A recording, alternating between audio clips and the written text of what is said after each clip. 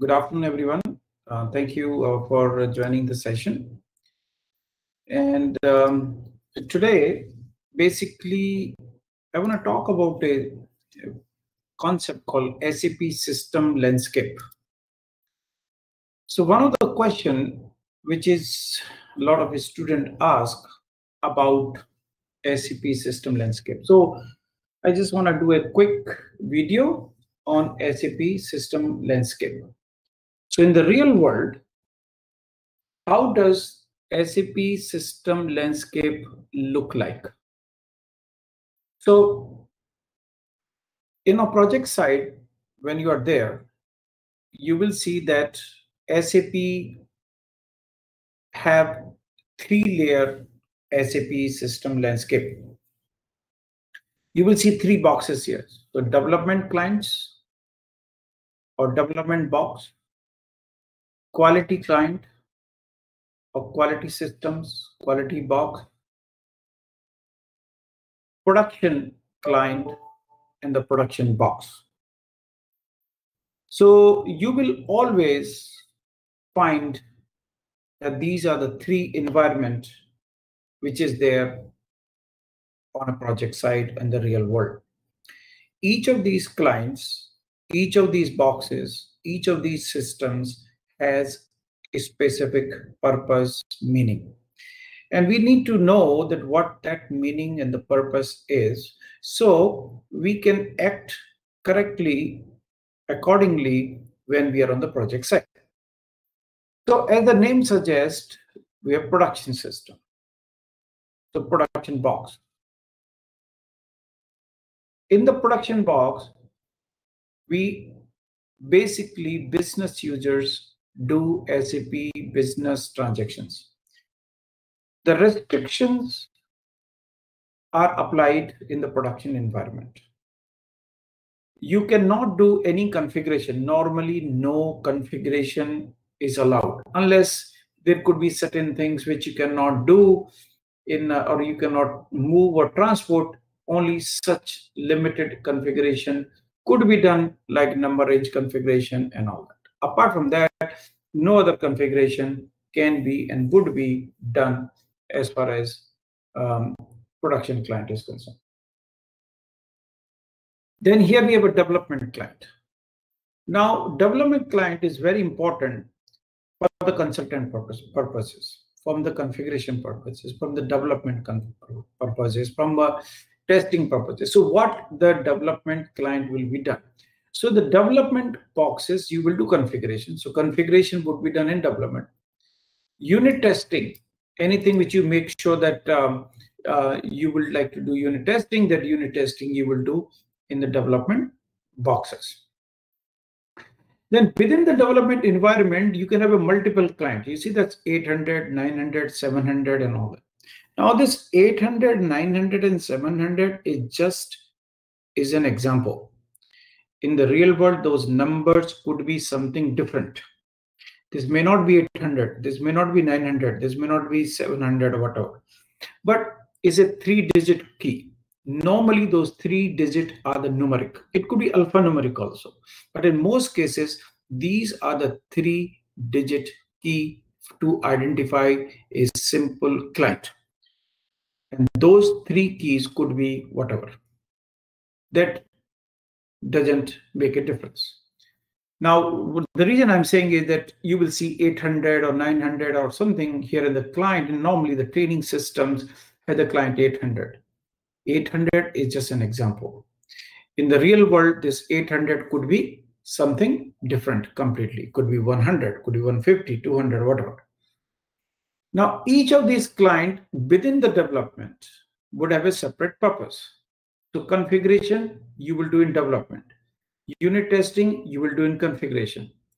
Programmer, when they're writing program, they will do in development. So programmers, when they're writing the code, they normally will do writing the code within development environment. When the configuration is done, and here you have tested it also, then you will move it to the quality boxes. In the quality boxes, you will do integration testing or user accepted testing. QA boxes are also used for the purpose of training. So when we say training, you will do the training also in the quality environment.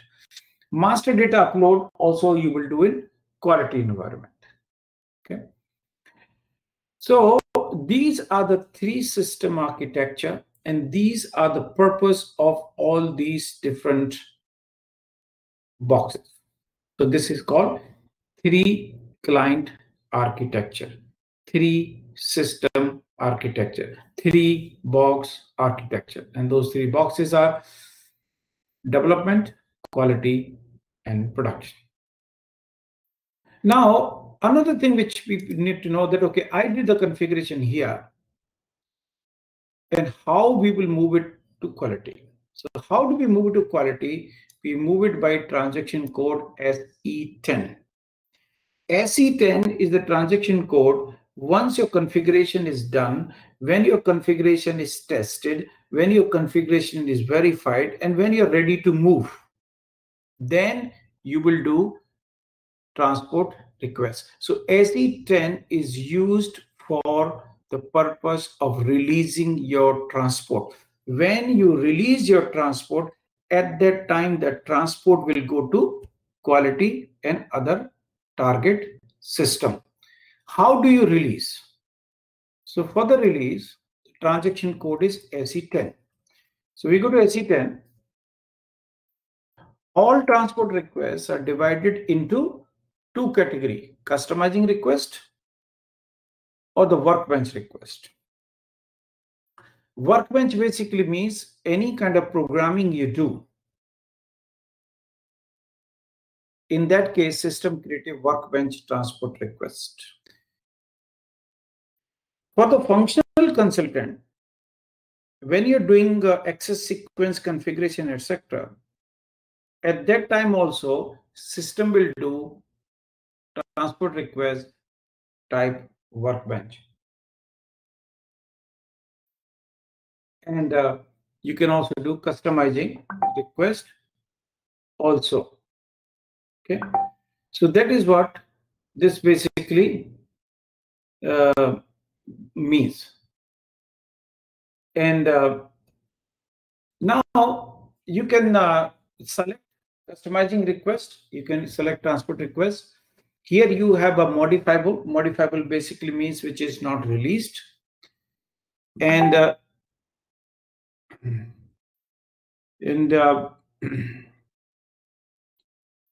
then we have a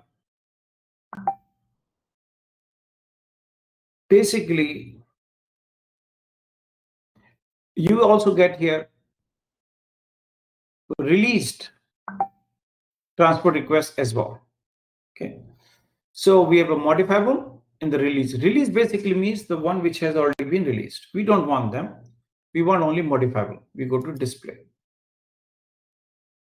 So here, when we go to display, then we have this workbench request, and then we have this customizing request. We don't care about workbench because this is more for the programmers and all that. So we go to customizing request. Okay. And when you go to customizing request, then these are all different transport requests which we have done in the past. So all the transport requests, these are the transport requests which is created by me in this box, in the system, which are not yet released. So let us say I plan to release configuring order region. So let's say I want to plan to release this.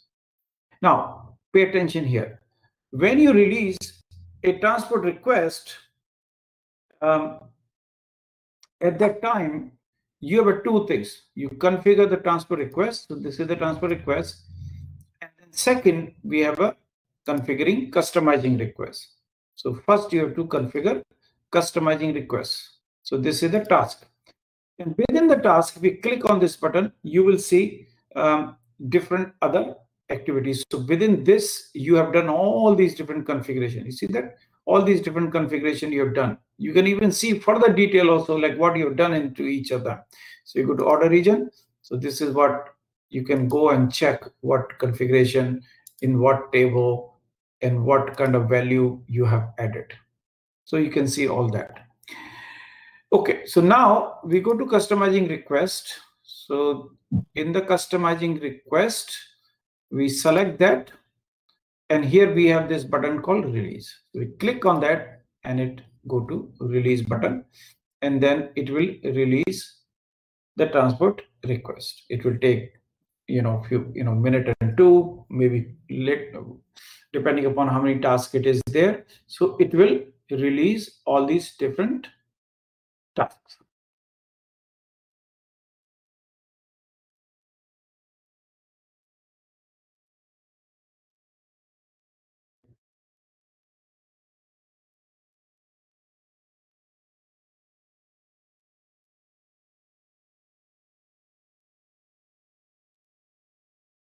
So see the message in the bottom, task 90316 has been released. Okay. After releasing the task, we got a check mark, and then we select this, and we have to request the customizing request. We select that, and here we have a release button. So we click on it, and then we hit on the release button. So after your transfer request and customizing task is released, then it will be, and it is released. Once it is released, then you have nothing else to do. After it is released, normally there is a background job and all that is running, and based upon that background job, it will basically transport into different target system. So that is the purpose of doing SE10. Now there is something called SCC1. Okay. Now SCC1 is a transaction code to move the transport between the clients. So let us say here in the development, so release, if I want to make a move from development to quality, then I'm going to use release button. Now, if I want to move from 800 to 900, from 900 to 700, so within the client, if you want to move, in such cases, I'm going to use transaction code SCC1. So for example, so we go back, I go to SCC1, and we click on this SCC1. Okay. And when we go to SCC1, and here in the SCC1, you can define the source system from which system you want, and then you can select which transport request you want. And if you have any transfer request, and actually you can choose any transfer request if any transfer request is there. And if you go to 800, for example, you want to migrate from client. So these are the different clients. What is your source client? So let's say this is my source client. What request you want to migrate? So you can choose, and you say which client, so what is the source client, and let us say this is my transfer request, and I say include transfer request. If you want to do a test run, I can do test run. I don't want to do test run, I don't do it. And then we say start immediately. So when we click start immediately, that basically means from this source, this will be moved into new client. So you have to log in to the client you want to transport to. So you log in into the client which you want to transport to, which is your target. Okay. So you log in into the client, into the SAP client, which is your target. And then you select your source, you select the transfer request, and then from the source, it moves it to your target system. So that is how these two transaction code, SEC1 and SE10 being used. So thank you again. Thank you very much. And thanks for joining the session. Take care. Bye.